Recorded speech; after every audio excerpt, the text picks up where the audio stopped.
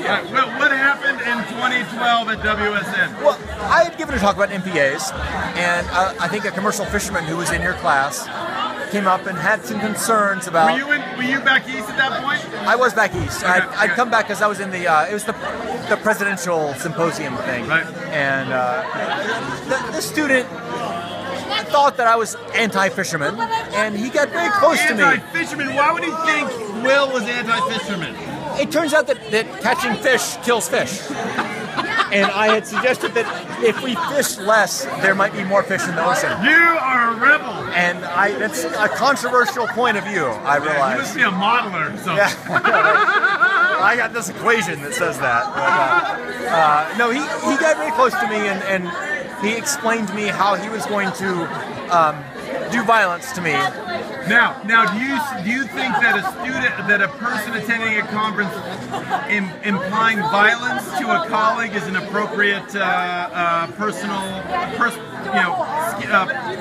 networking skill? Well, so I thought it was just a way of trying to explain that he wanted a beer, and so I tried to buy him a beer, thinking that was a good way of diffusing the situation. Okay. He was not responsive to that.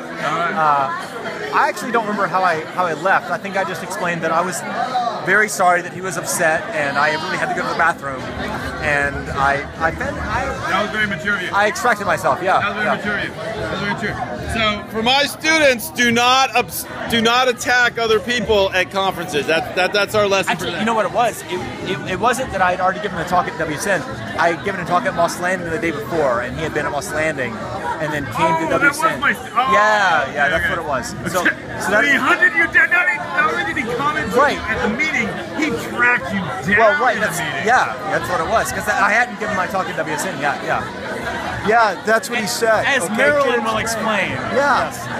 So, did you get that or what? So we're talking about the fact that some people don't have a good sense of personal communication, don't have a good sense of how to communicate at professional context. Mark, what do you think about that? I think you got to learn how to communicate.